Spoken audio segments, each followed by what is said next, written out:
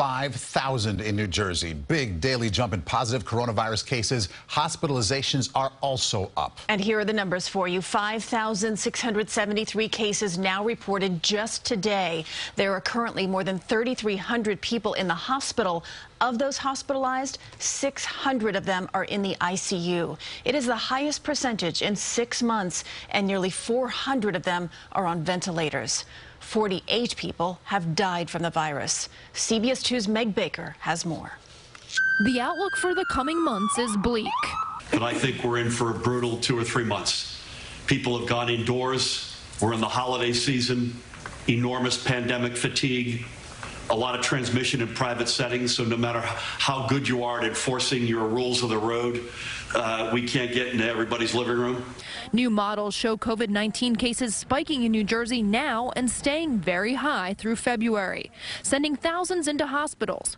Governor Murphy says behavior can change that future for better or worse. Stay away from each other. If you wear your face masks, if you continue to have small holiday celebrations with your own family or the bubble with whom you're inside of which you're living, and you don't travel, and if you don't feel well, you take yourself off the field and at the appropriate point get tested. Those are the basic things. Dr. Perry Halkitis with Rutgers School of Public Health says a vaccine priority plan is imperative to get this virus under control.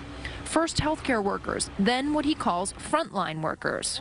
People who work in restaurants and in big box stores and deliver our mail, in some ways are at much greater risk. How should the state get the word out that it's necessary for everyone to get vaccinated?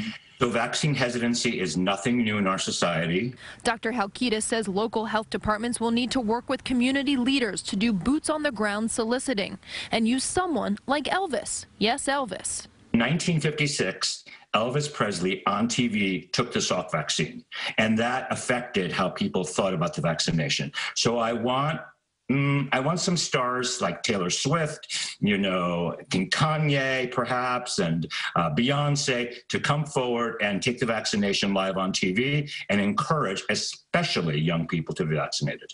Governor Murphy says the numbers Friday do not include those caused by Thanksgiving gatherings. Those cases are likely still in the incubation period, so expect another spike in the coming days.